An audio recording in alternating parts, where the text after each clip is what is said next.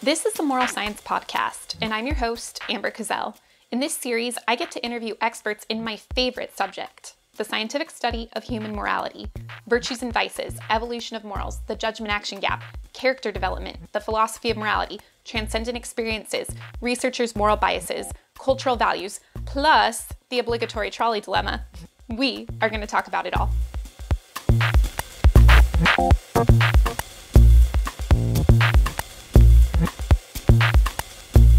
Dr. Joshua Greene is a psychology professor and a faculty member of the Center for Brain Science at Harvard University.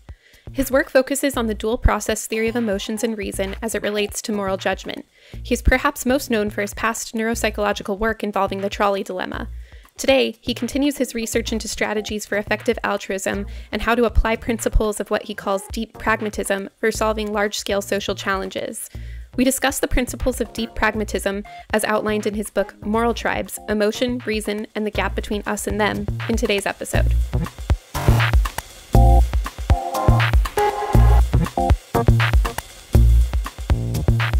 All right. Hi, everybody. Today, I am very excited to be here with Josh Greene. Josh, thanks so much for joining me today. I really appreciate it. Delighted to be here. Thanks. Yeah, so the first time I ever learned about your work, I was an undergrad, and I was taking this moral psychology and cultural values class. And I think the first paper of yours I ever read was The Secret Joke of Kant's Soul. Mm-hmm. And this was back in the day when I was sort of naively thinking like, man, I'm very interested in morality and I want to unravel sort of what is the secret sauce here. And I thought that your work with the trolley dilemma and all of that was very fascinating. I also thought it was interesting how you tended to favor sort of logical, rational, moral discourse over and above sort of this emotional processing stuff. And so we'll get into a little bit of that today. When I was talking to Josh off the podcast, I was saying that he's done a lot of he's probably most famous for his work with the trolley dilemma, but I kind of want to shy away from that a little bit because there's so much available on that already and talk more about his recent work with deep pragmatism and his book, Moral Tribes. So anyway, Josh, I always like to start out these podcasts by hearing about researchers' backgrounds, and I'd love to learn a bit about how you became interested in moral psychology and found yourself where you are today. So I'll try to keep this relatively short instead of giving my whole sort of life story, but the sort of a few key points along the way. I started doing debate when I was in high school, actually in junior high. And I got interested in these, I think, central questions of moral and political philosophy. A lot of them focused on the rights of the individual versus the greater good. Is it okay to curtail people's privacy in the interests of national security and things like that? And so I debated these things with other people, and you argue with people and you argue both sides and you start to develop opinions. At least I did. And I was drawn to the idea that, the way to ultimately make these decisions, the right thing to do is the thing that promotes the greater good. But I was also struck quite forcefully by some of the objections to that idea related to trolley problems. So is it okay to run somebody over with a trolley or push somebody in front of a speeding trolley in order to save 5 people? Or if you can save 5 people who need organs, would it be okay to kidnap and carve up one person and distribute the organs to the other 5? And that seemed clearly wrong to me, even though it seemed like those actions would, promote the greater good. And so I kind of struggled with this and wanted to get to the bottom of it myself. And I started studying moral philosophy more seriously as an undergrad, but at the same time, I started studying also moral, or I guess social psychology and moral psychology, and trying to understand how people make judgments about things like, preserving endangered species. And I encountered the heuristics and biases research program pioneered by Kahneman and Tversky, and thought, this is really relevant here. That is, our decision making in general is really sort of quirky, especially when we rely on our intuitions. And I thought that similar things were going on with our moral thinking, and maybe if we better understood our moral psychology, we would be in a better position to figure out what's really right or wrong, or at least come up with a better standard for moral decision making. And then when I hit upon the trolley stuff, I thought, okay, this is it. This makes sense, that sometimes we say it's okay to kill one person to save 5 people, and other times we don't. And I thought that a key bit of this had to do with the way we respond emotionally to certain kinds of actions. And I was taking some neuroscience. I took a neuroscience class at the same time and connected this to what was going on in patients, like the famous case of Phineas Gage, who lost a bit of his prefrontal cortex and really lost his ability to have emotional reactions bear on his decision making. And so it was really putting the psychology of judgment and decision making, the neuroscience of emotion, and these philosophical puzzles together. That's what got me started on this. And so I spent a long time trying to understand the mechanics of those decisions, both at a neuroscientific level and at a psychological level. But for me, this was really all part of the broader question of how should we think about the biggest problems that confront us. And so, more recently, I have been focusing not so much on trolley dilemmas specifically, which I think are a nice kind of fruit fly for the lab, but on these broader questions about how should we be thinking and what can we do? How can we use our understanding of human behavior to promote the greater good? Yeah. I think so. When I listened to Moral Tribes as an audiobook, one of the things that you talked about was this hope that philosophers will pick up on psychological literature about sort of how the brain works and use that when they're doing their work in ethics. I know this is kind of a broad question, especially right here at the beginning, but I'm curious, like, what you've sort of come to, what specifically you're thinking philosophers of ethics could benefit from a better understanding of. So, the standard method in ethics is you try to come up with broad principles that seem to be right. And you test those principles against particular cases. So you might say, well, we should always do what's going to produce the greatest good. And then somebody says, yeah, but would it be okay to kill somebody and take their organs and give them to 5 other people? That would promote the greater good, but that seems wrong. And then you say, okay, I agree, that seems wrong. Next principle, right? And you want principles that make sense, but you also want ones that fit with our, as John Rawls said, considered judgments about particular cases or types of cases. And so there's this back and forth between theory and individual cases, in the same way that in science there's this back and forth between general scientific theories and then specific data points. And the general trend among philosophers, at least the kind who have attempted to articulate general principles, as opposed to much more sort of vague and abstract kind of storytelling, has been to get more and more sophisticated about the principles, but take their intuitions as given. And I think that's a mistake. I think instead, we should be sophisticated about our principles if necessary, but we should also be sophisticated about our intuitions. That is, why, if it seems like it's wrong to kill one person to save 5 in one case, but not in another case, well, what's really going on there, right? And when we understand what's going on, are we likely to think that we're getting it right in case A, but not in case B, or vice versa?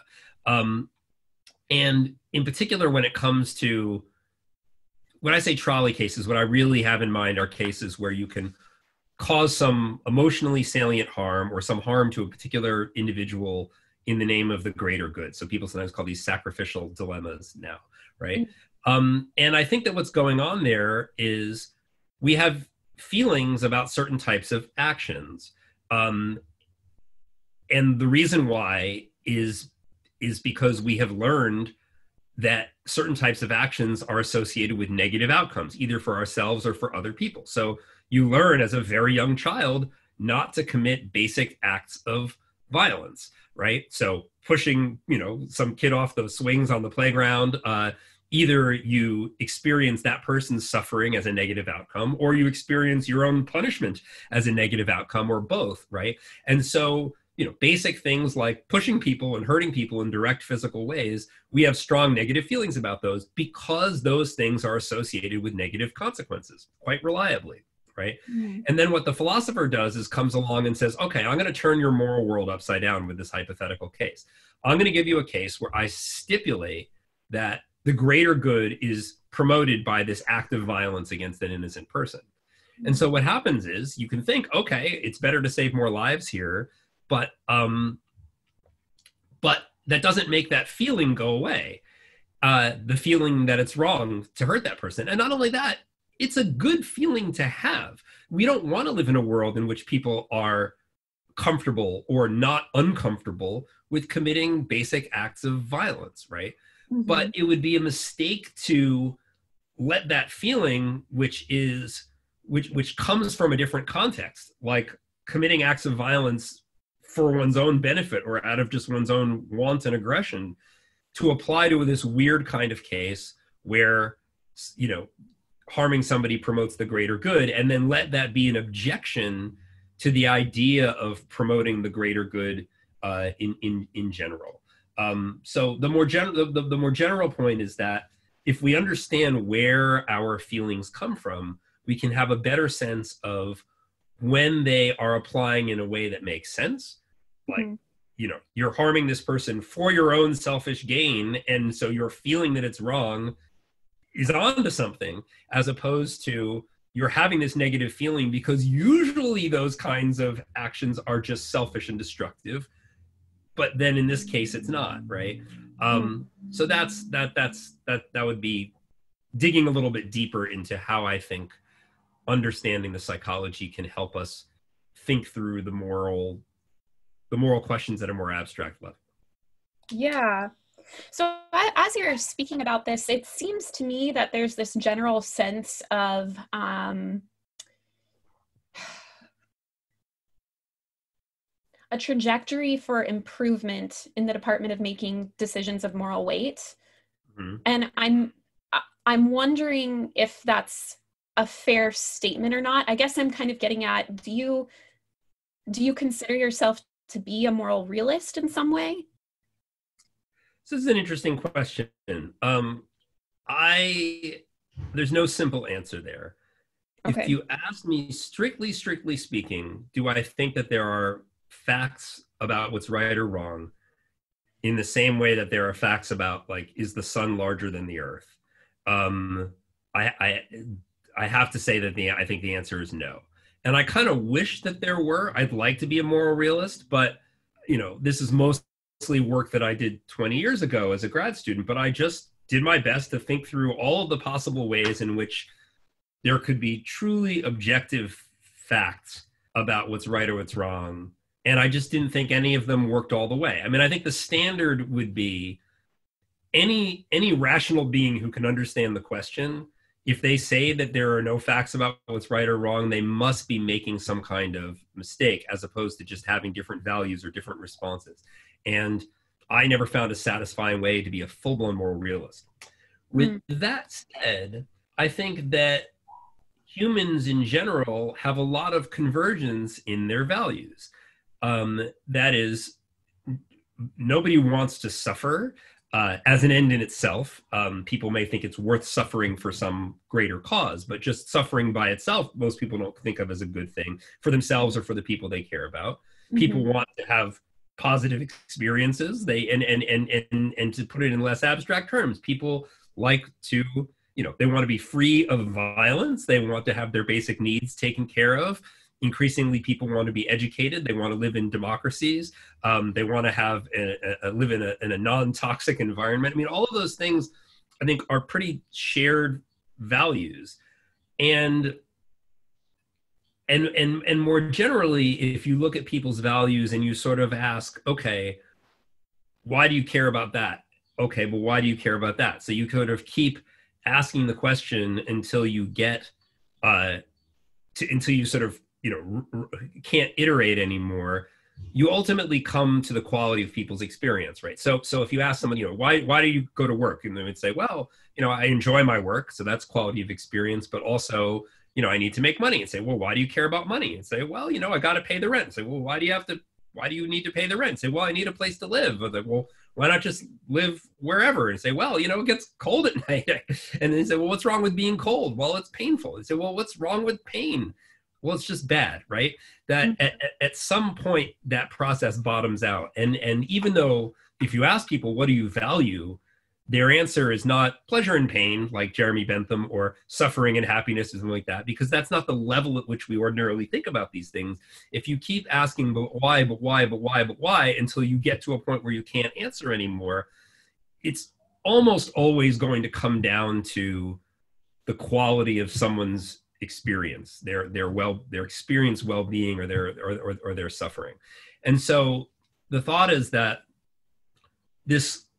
the fact that we care about the quality of our experience and those of at least some other people provides a kind of common currency that I think it's universal. It's not universal that this is the only thing that people care about. And it's certainly not universal that people care about other people's well-being in an impartial way.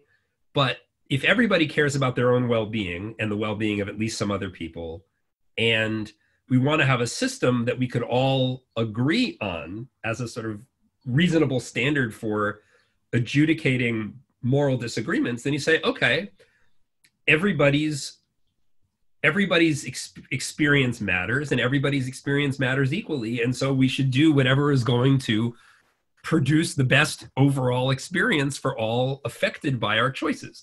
And that's essentially the idea. That is utilitarianism. But utilitarianism not only is it an ugly word, I think that when you put it in terms of this formula, it's very, very easily misunderstood. And that's why I have sought to reframe utilitarianism as deep pragmatism, because I think it gives a more accurate picture of what it really means in practice to try to promote the greater good, taking into account all of our biases and all of the complexities of human behavior and the uncertainty of our actions and all of those things. I can elaborate on that if you want, but that's... I would love that. I think a lot of the listeners, I think a good chunk of the listeners of this podcast are academics, and they may or may not be familiar with your book, Moral Tribes. And shout out to the book. It's a great book. For listeners who want to learn about this more in depth, I recommend reading that. But I would love it if you could go into what some of those nuances of deep pragmatism are, what that incorporates, and how it is immune to a lot of the common criticisms you hear about utilitarianism. Yeah. Okay. And first, let me just reconnect this to your original question about meta-ethics, about whether there's any fact of the matter, what's right or wrong. In a very strict sense, I wish I could believe in sort of, full-blown moral facts, but I can't, at least not yet. But I do think that we have this underlying base of shared values. It doesn't mean that all of our values are shared. Otherwise, we wouldn't be fighting all the time. But that there is a core common currency there, that it's kind of like everybody has this second moral language that they speak. People's first moral language are their feelings about particular actions and particular peoples and particular ideals. But the second language is the language of costs and benefits and the appreciation for impartiality with each, at least within a group of a certain size, right? And so I may not be a full-blown moral realist, but I think that we have enough common ground to have workable shared moral standards. So that's how to bring that full circle with your original question. Yeah. Well, yeah. So utilitarianism. I mean, it's you couldn't have come up with a worse name for a moral philosophy if you wanted to try to sell it. I think there are some sort of shallow objections, and then there are more deeper objections. So some of the shallow objections are really just based on misunderstanding. So when we think of adding up costs and benefits, we typically think of this in a kind of fiscal or economic decision-making where it's typically done from a selfish perspective. So, adding up costs and benefits usually is in a selfish bean counting kind of way. And that's just a misunderstanding. That is, we're talking about we should do what's best overall for all humanity or all sentient beings, not just for whoever's making the decision. Another one is the idea that that the decision procedure should be one of actively adding up costs and benefits, right? So you go into the store and then you're like, well, should I shoplift? What are the costs? What are the benefits, right? And that's a terrible way to go about things. And this is something that John Stuart Mill, one of the second of the three great utilitarians of the 19th century, emphasized, that you don't want to be out there with your moral spreadsheet all the time. For almost everything you do in everyday life, you want to cultivate good, automatic, emotionally embedded habits so that your basic tendency to be honest and to be helpful and law-abiding and all of those things, that should just happen automatically. And if you think about it, this isn't like an exception to the utilitarian principle. It follows from it. Because if you ask yourself, which kind of world is likely to go better? A world in which people follow basic moral norms automatically, emotionally, without thinking about it, or a world in which everybody has to add up the costs and benefits for themselves with all of their miscalculations and biases. Of course, it's better if people just have good moral habits. And the utilitarians recognize this from the beginning. So it's just a mistake to think that, to confuse the normative standard, what is the ultimate thing that we're aiming for, versus a daily decision procedure, right? Being a utilitarian in practice means being a normal, good person most of the time. And it's only in sort of at the high level, when you're deciding, when you're making certain important decisions, right, that the differences between being a utilitarian or a deep pragmatist really come through. Like, should I keep all of my money for myself, or should I devote a significant amount of it to people who I don't know personally, but who could benefit enormously from my resources, right? That's where it really matters. And certain policy decisions and the kinds of politicians and policies that you would vote for, et cetera, and things like that. Another sort of common, I think, misunderstanding of utilitarianism is it's often framed in terms of, well, one is the word utility is terrible. So it gives this impression that, what, you know, like you ask somebody, is splurging on some, you know, funky piece of clothing that really makes you happy, is that a utilitarian thing to do? And superficially, it sounds like it's not, because utility is stern and serious, and it's all about efficiency. Whereas, you know, things that make you smile are not, right? You know, utilitarian sort of conjures up images of parking garages and laundry facilities, right? And that's a mistake. That just kind of follows from the misleading nature of the word utility. It's really about the quality of people's experience, which is improved greatly by, you know, the things that bring us joy. And then at the other extreme, you might say, okay, so utilitarianism is about maximizing happiness. And that can lead to what I call the my favorite things understanding of utilitarianism. That is from the song, from The Sound of Music, you know, raindrops on roses, whiskers on kittens, that it's about maximizing the things that make us smile, but is missing the things that are deep and important and meaningful. And I think that's a mistake as well, that it's not happiness in the sense that we think of as immediate happiness triggers, but things that are important, like healthcare. So, you know, preventing people from getting a disease, you don't think of that as being about happiness in the way that you think of, you know, whiskers on kittens as being about happiness. But if you don't prevent that disease, it has a major effect on people's happiness, right? Wow. So, you know, the terms utility on one end or happiness on the other, those can be extremely misleading. And then another way that it's really misleading is this idea that, well, if the goal is to promote the greater good, then that means that we must, that we're susceptible to kind of disastrous utopian plans. So charismatic leader says we all must band together and, you know, sacrifice this or that for the greater good, you know, a la Chairman Mao. And, you know, again, the utilitarian should ask, well, is it actually going to promote the greater good if you line up behind Chairman Mao, or is that just what he is saying, right? So, these are all sort of, in some sense, basic misunderstandings of the philosophy, but they are so prevalent and they add up so much that it's startling how hard it is to get people to have the right idea. And then there are other deeper challenges that aren't just about misunderstandings, but that and those are the places where I think where the science really helps sort of understand the objections in a deeper way, and how they may be they may be valid in a certain sense, but are ultimately missing the bigger picture.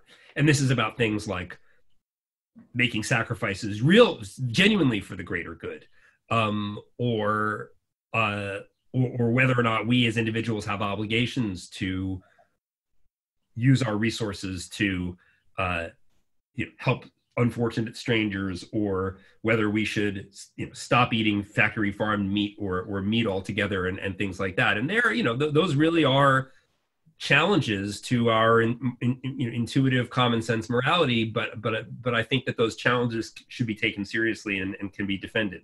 Okay, there's a lot in there I want to ask about, and I'm trying to figure out what order to start. So first of all, I think it's interesting. I don't know, do you think that some of these objections really do arise out of a misunderstanding of the philosophy, as opposed to, like, I get the impression that one of the big hesitancies with this utilitarian philosophy is not necessarily a misunderstanding about how to characterize the common good, but almost feeling like, well, this is sort of this tautological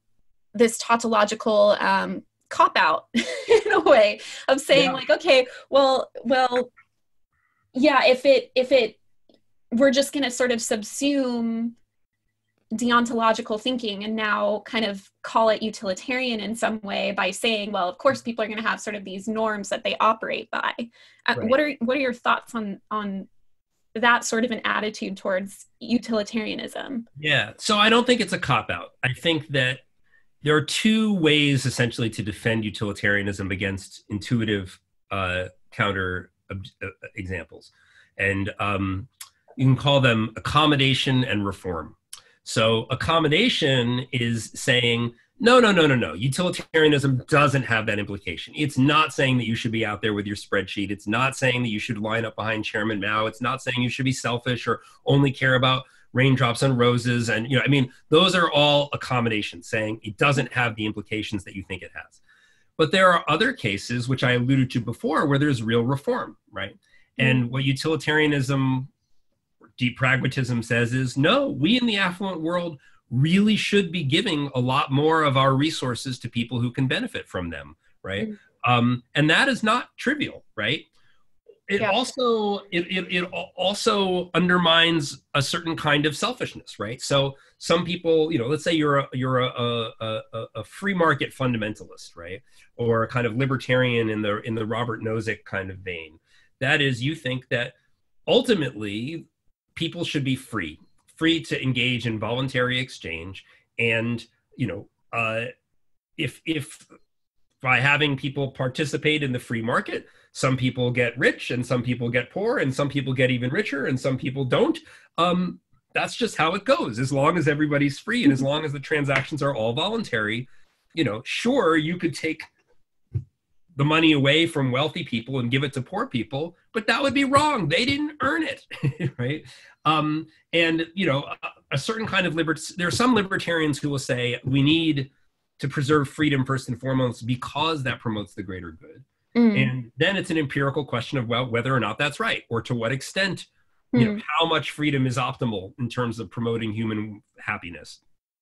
But a fundamentalist libertarian like Nozick would say, sorry, freedom is just what matters fundamentally, and you just don't have the right to take away from the haves to the have-nots and give it to the have-nots if those resources were not ill-gained, right? If they were, and so I think that there is a real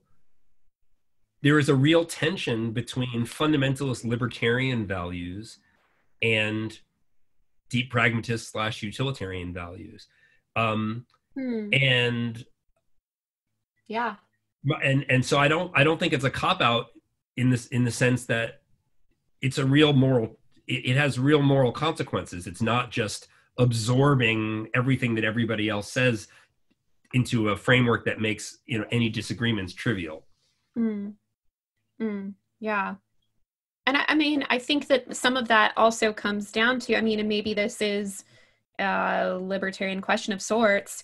Like, I think another, as I was listening to Moral Tribes, a question that kept coming to my head is like, okay, well, we're talking about, you often talk about making these, using deep pragmatism as a framework for making decisions that are going to affect whole societies, lots of people's lives. And what is the appropriate way? Who gets to determine what maximizes good? What maximizes that common currency? Well, so these are ultimately empirical questions, right? That it's an empirical question whether higher taxes or lower taxes is going to lead to, greater happiness and less suffering in our society, right? It's an empirical question whether or not we ultimately make the world better by attempting to overthrow autocratic dictators or letting their, laissez-faire and let their nations run their course. I mean, and so on and so on and so forth. So how do we answer those questions? The same way we try to answer any other empirical questions, that is, using the best scientific evidence available. And there are some questions that you can answer with controlled laboratory experiments, but when it comes to questions about what works or doesn't work over long time scales in society, you can't really run controlled experiments. So you have to do the best with the imperfect evidence that you have, trying to be as precise and integrative, really quantitative as possible. And this is what economists and political scientists and sociologists and psychologists and other kinds of policy experts try to do. But there's no formula, and there's no designated group of people who have the last word. I mean, I would say science and democracy is the boring but true answer to that question. Yeah. And I mean, another thing that was coming to mind and is related to this point that I was thinking as you're speaking is just, so Richard Schwader and I on this podcast had a discussion about his theory of moral pluralism. And I'm wondering like what your thoughts are on, gosh, I don't know what the right term would be, maybe like experience pluralism, that there are different sorts of things that matter to people. And when you speak about this common currency, I think to some degree, everybody recognizes the value of, community and divinity and autonomy, like that's recognizable to everyone. But as Richard Schwader says, they're emphasized differently for every person. How does deep pragmatism, is it amenable to that sort of like values pluralism? Absolutely. Because again, I think this is another common confusion, is that it's a mistake to say happiness means different things to different people. You're made happy by your, going to prayer with your co-religionists, whereas I'm made happy by watching the ball game.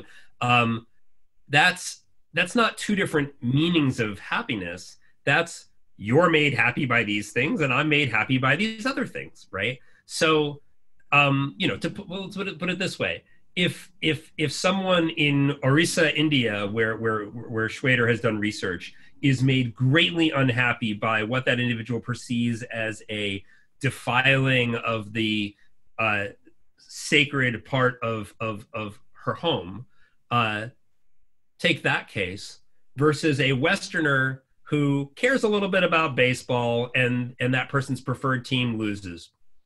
Who suffered more as a result of those events, right? And that's a meaningful question. And it's pretty plausible to say, okay, the suffering that this person experienced because of what happened within the framework of their values is worse than what happened to this other person within their framework, right? So we don't have to think that everybody cares about the same things or that there are no deeply important cultural differences to think that at the end of the day, happiness is happiness and suffering is suffering, even if there are very important cultural differences in terms of what causes different people to be happy or to suffer. So I think it's just another one of these common confusions to think that because people have very different values at the most basic day-to-day level, that this means that there isn't a common currency behind those values. Well, so I appreciate what you're saying there, and I tend to agree, but I guess, I mean, what I was trying to get at more is that, you know, even in my own life, as a single unit person, I'm going to forget about everyone else for a second here.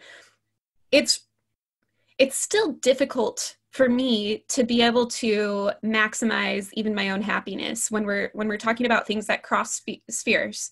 Mm-hmm. So, you know, like a lot of these trade-offs. So for instance, going back to like libertarianism, right? Sacrificing, let's talk about even the virus right now, right? Like sacrificing some of your personal freedoms for the sake of health broadly. Like it's not always straightforward to be able to tell for myself, right? Like which one of these is going to maximize my own happiness. So even then, if it's difficult on an individual level to be able to determine that because they're just fundamentally different values, both of which I find meaningful at stake, how do we then scale up to incorporating even broader things? So I guess I'm being a little bit reductionistic here and saying, okay, well, if at our core we buy into moral pluralism, I'm not sure that common currency is something that is as obvious or as simple as an empirical question of what makes us happier. Like we freeze, we get analysis paralysis and have difficulty determining what's going to make us happiest, even on an individual level. Does that make sense? Kind of what I'm asking here. Like if you have two different job offers and one pays you less but gives you more quality family time, and the other pays you more, you have less family time, but maybe you have more money to make that family time higher quality or something like that. These are not. So I think that there are two different questions here. One is, I mean, utilitarianism doesn't say that all decisions are easy. Just plug it into the formula. Not at all. If you're a deep pragmatist or a utilitarian, what that really means is that most of the hard work is navigating uncertainty, right? Mm-hmm. And the problems that we focus on are the ones that are most uncertain. So the claim is not, oh, just use the formula. It's easy. That's not the claim at all. But what the claim is that there's no fundamental incommensurability across different values within individuals or across individuals. So to take your own example, right? Let's say you have two different job offers, one offering more, flexibility in family time and the other offering a higher salary. Is that a difficult decision because you have fundamentally incommensurable values? Or is that a difficult decision because it's hard to know exactly what level of personal flexibility is worth what level of income? But if I gave you the following choice, it said, okay, job A, you have slightly less freedom. One day a year, you have to be in the office or something like that. Whereas in the other one, you never have to be in the office. Make it whatever you want, but you make twice as much money. Now it's an easy choice, right? Mm-hmm. So it's not that there's some fundamental incommensurability between, say, freedom and family time on the one hand and salary on the other, if you give it enough salary, and if you if you twiddle the knobs enough, if you make the salary high enough and the flexibility minimal enough, then you say it's easy, I'll take the higher salary. And if you go the other way and you say, oh, I'll make an extra $3 with this job, but with the other job, I have all of this flexibility and family time that I'd enjoy. No, I wouldn't do that. I wouldn't give that up for $3, right? So it's not about the incommensurability of the values. It's not that you can't make trade-offs between personal freedom and income. It's that that sometimes the variables are set so that it's hard to make the trade-off, right? In the same way that it's hard with money to decide whether or not you want to take the sure thing or do, double or nothing or triple or nothing or whatever it is, right? So I think that both within individuals and across societies, there are enormous challenges in understanding what exactly will the consequences be and which consequences would we prefer if we were to experience them. But that doesn't mean that there's some fundamental incommensurability between values within individuals or across individuals. It just means that some decisions are really, really hard. Yeah.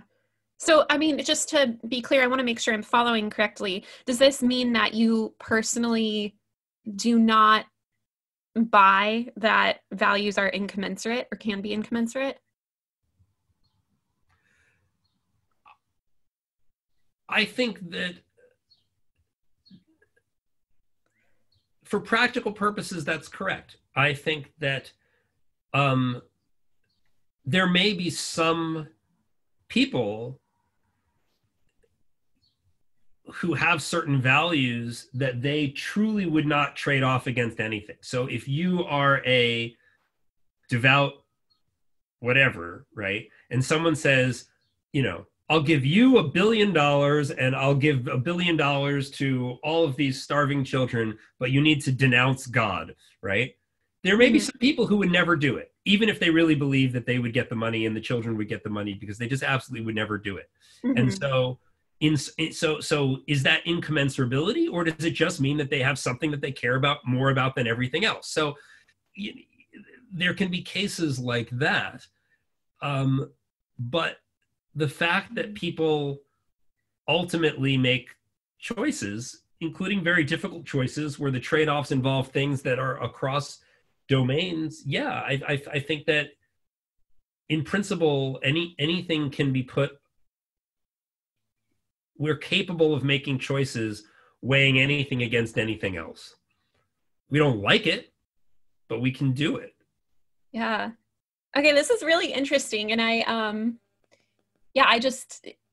this is fun. I feel like I've been interviewing you about all your personal moral opinions now. Maybe I'll try taking you off the spot a bit here. No, it's fine.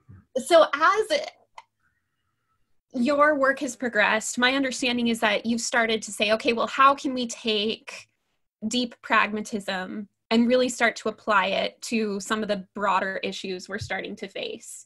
I would love to hear a bit about what sort of applied research you've been doing on that front. Yeah. So the two main projects that are going on now, and neither are published yet. One is about intergroup conflict, and the other is about effective giving, effective altruism. Okay. So I'll start with the intergroup conflict work, and this is done with Evan D. Philippus, who's a PhD student in my lab and in the organizational behavior program between psychology and Harvard Business School. We are, so in my view, okay, what makes the world go well? If you look around the world and ask, where are people more likely to be happy versus unhappy? It's mostly places that have good governance. People who live in democracies, people who live in places where basic education, healthcare are provided. Those are the places where people tend to be happier. And so then the question, okay, well, how do you get more good governance? What are the biggest obstacles to good governance? And I think the biggest obstacle to good governance is tribalism. And we see that especially in recent years in the United States, that there are so many things that we could do to make our country better, provide everybody with healthcare, provide everybody with good education, take the enormous wealth that we have amassed as a nation and distribute it more equitably, not in a way that denies people the enjoyment of the fruits of their labor, but in a way that gives everybody a fair chance. And the big obstacles to this, I think, are this sense that this us versus them dynamic, and particularly between, you can call it liberals and conservatives, but in some sense, I think it's a mistake to really call the current Republican Party conservative. There's nothing really conservative about it. It's the Republican Party has really become the white Christian ethnic nationalist party.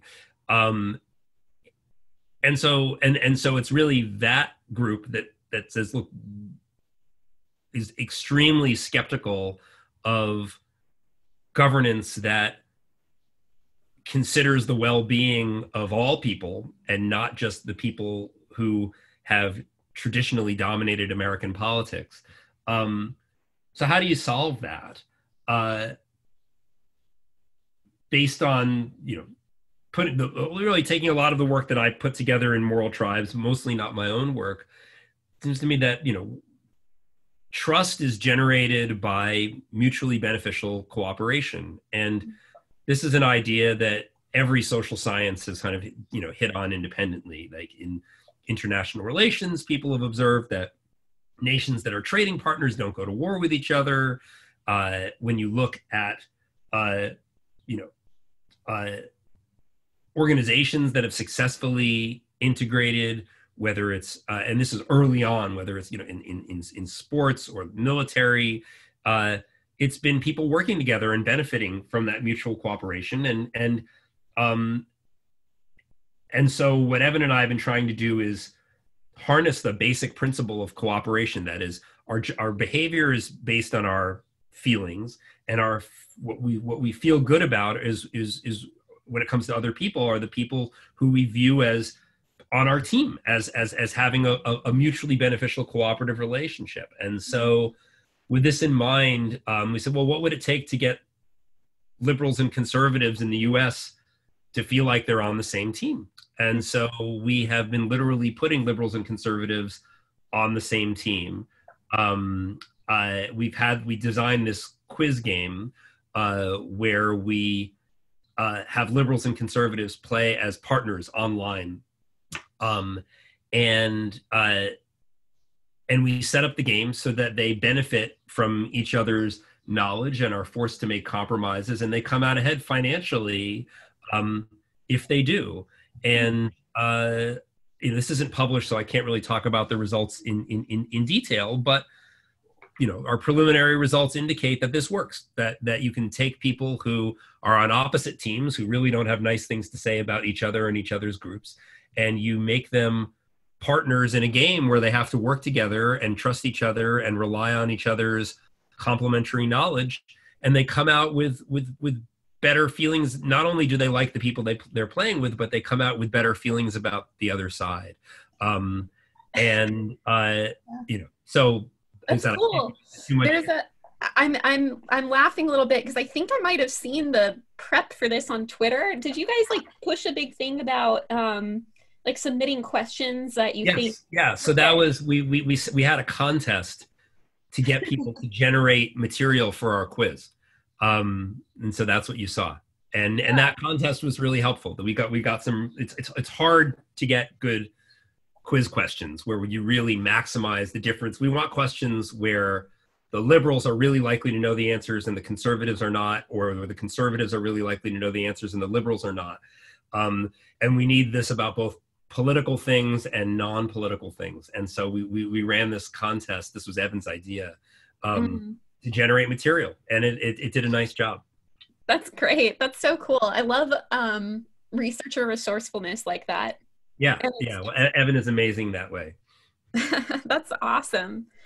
Okay, so I'd love to hear a bit about the other line of research too that you've recently started. Yeah, so that, Yeah, that I really can't talk about yet. Okay. Okay.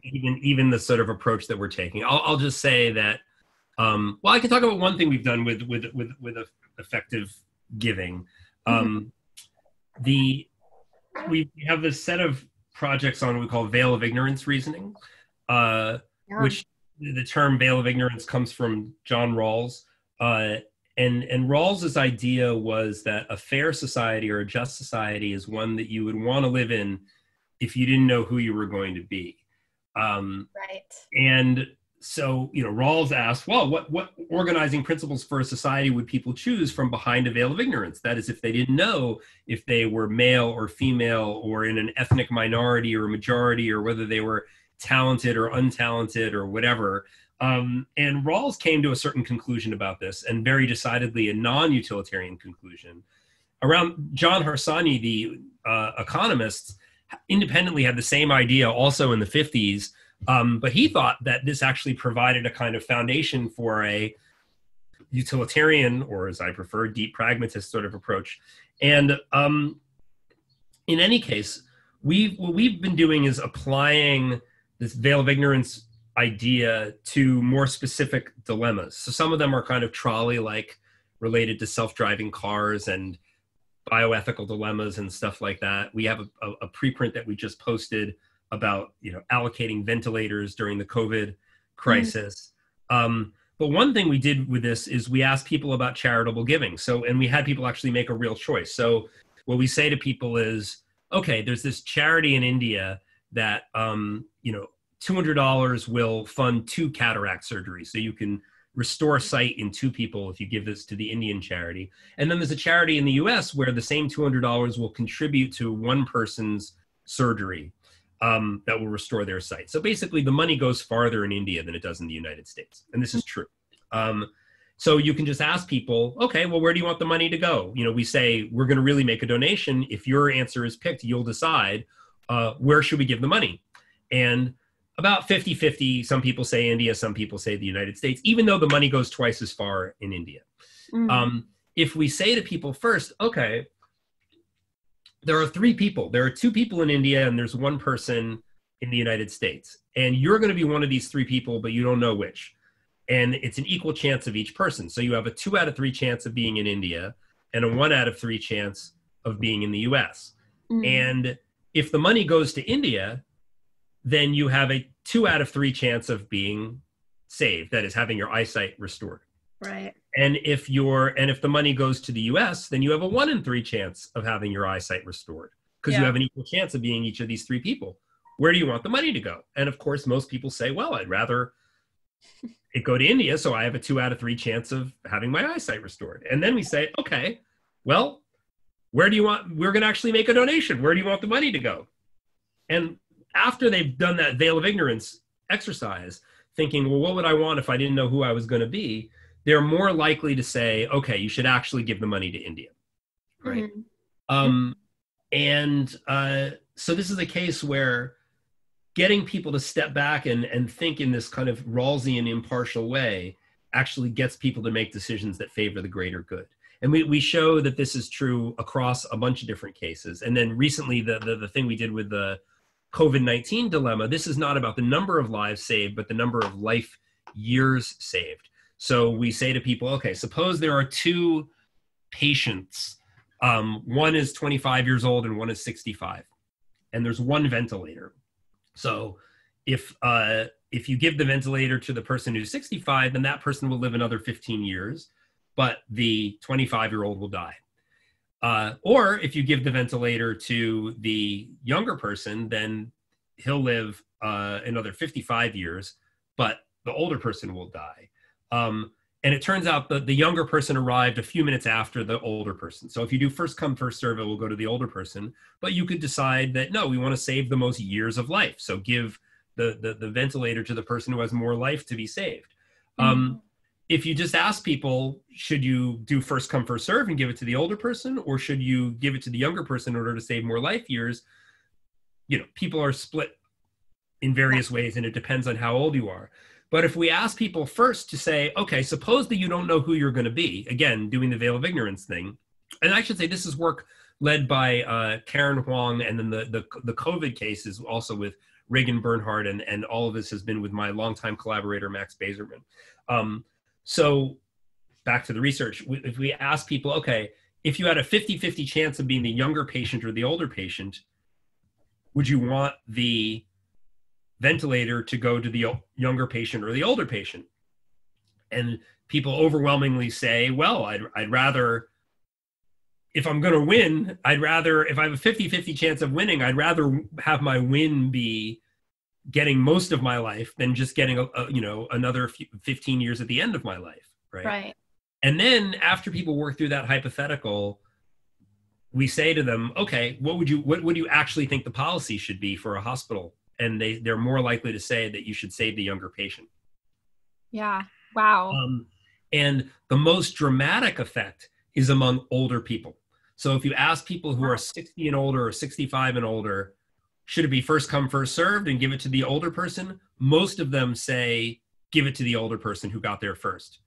But if you have them think through the veil of ignorance dilemma, it flips. Then a majority of them say, okay, you should give it to the younger person. That's interesting. Why do you think that age effect is the case? Well, I think that age effect is the case for a familiar reason, which is just self-serving bias, right? That as an older person, you say, hey, don't discriminate against me, right? And then, but when you say, okay, but if you didn't know who you were going to be, would you want to favor saving more life years? And they go, yeah. And then it's harder it's harder to go with your self-serving bias once you've thought it through in those terms. Yeah. So in just our last few minutes here, I would love to hear how you hope a lot of your work now with deep pragmatism is picked up upon and applied, whether that's in the real world or just picked up on by other researchers. Well, I hope it'll be, obviously I hope other researchers will pick up on what we're doing, but I'm hoping that this will have effects in the real world. So, my hope is that the work that I described with the intertribal quiz game can be a proof of principle for a much larger effort of creating opportunities for mutually beneficial cooperation between people on opposite sides of tribal differences, whether that's liberals and conservatives in the United States or Israelis and Palestinians in the Middle East or whatever it is. And so I hope that these principles can be applied more systematically in the real world. Yeah. And again, that having this sort of proof of principle, assuming our results hold up, will help. And then likewise, we have some other ideas about how we can encourage people to use their resources to help people who need it most. And I would love for those things to be picked up by, people who are really moving donation dollars in the real world. Do you find that your own decision-making on some of these things has changed over the years as you've kind of dived in? Yeah, a bit? Yeah, I guess I have my personal life and my professional life as a scientist. The biggest thing that I do personally is, like a lot of people in the effective altruism movement, my wife and I donate a percentage of our income to charity, and we, generally follow the recommendations of GiveWell, which is an organization based in the Bay Area that, does just unbelievable work, really trying to figure out just dollar for dollar what kinds of charitable donations do the most good. And, mostly they've pointed to things like distributing insecticidal malaria nets and things like that. But they're always looking for new opportunities and continuing to evaluate the organizations that they've promoted in the past. And so it's not very original, but I think it maybe is as important or more important than anything else that I do. And then also, my wife and I both try to not eat factory farmed meat, and we're not as at home. We don't. When we're out and about, we have sort of different rules for when we're traveling or, with the kids who are picky and stuff. But we've dramatically cut down on our consumption of factory farmed meat to the point where it's much closer to zero than to the typical American diet. And That's funny. It's funny to me, like as I was kind of prepping for this interview, a friend of mine and I were talking, and I'm vegetarian. They're asking me why I'm vegetarian, and I tried to explain that it had this reasoning to do with like removing consciousness and stuff. And then she asked me like, hey, like you're like, what about human labor that goes into like a lot of foods that are not fairly farmed that are high in vegetarian diets, like quinoa and stuff like that. And it made me chuckle because it was the conversation was not related to prepping for this interview, but it instantly made me think about some of the challenges of deep pragmatism and trying to identify what the relevant scope for assessing. Yeah. Well, I mean, the scope is everything, right? I mean, if, take chocolate, right? Which, research shows there's a lot of slave labor that goes into effectively slave labor that goes into the production of most chocolate.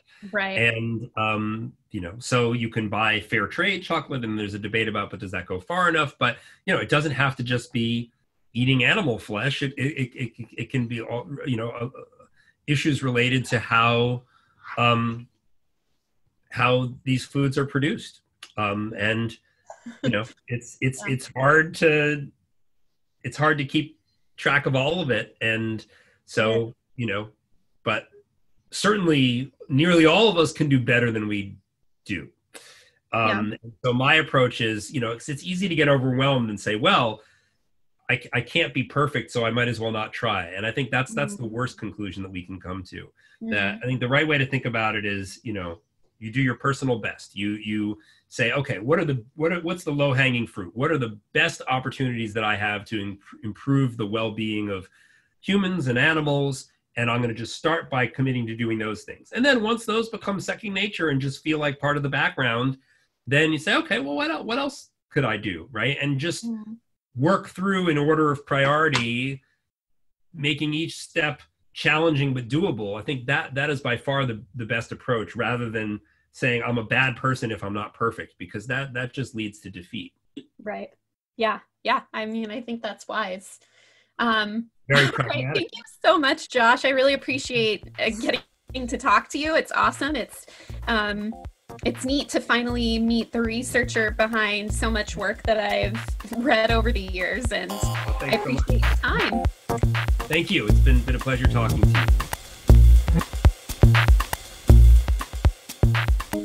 Thanks for listening. If you have questions, comments, suggestions, or requests, contact me at www.moralsciencepodcast.com.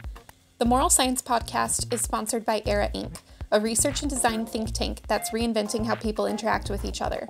Music throughout the program is My Kruby by Kindswider and can be found at freemusicarchive.org.